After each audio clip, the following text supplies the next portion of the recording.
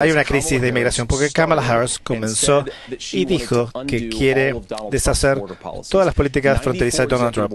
94 decretos, suspender deportaciones, descriminalizar a indocumentados, aumentar el fraude de asilos en nuestro sistema, que ha abierto los ingresos. Entra el fentanilo en nuestro país. Tuve una madre que luchó con adicción y está limpia ahora. No quiero que la gente que lucha contra la adicción, que se les quite de su oportunidad, porque Kamala Harris dejó entrar el fentanilo en niveles récord. Hay que detener el sangrado. Hay que reimplementar la política fronteriza de Donald Trump, construir el muro, reimplementar deportaciones. Y hablando de su punto, ¿qué haremos? Tenemos 20, 25 millones de indocumentados aquí.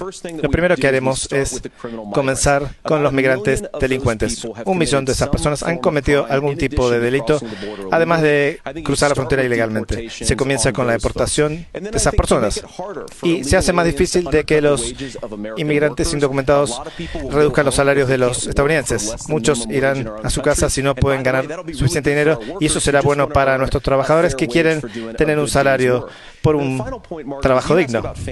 Y preguntó de separación de familias. En este país, en este momento, hay 320.000 niños que el Departamento de Seguridad Nacional ha perdido.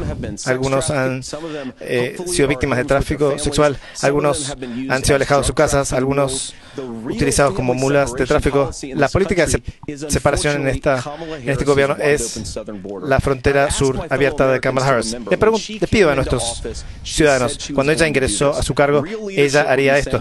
El liderazgo sería decir: me equivoqué, volveremos a la política fronteriza de Donald Trump. Ojalá hiciera eso, sería bueno para todos.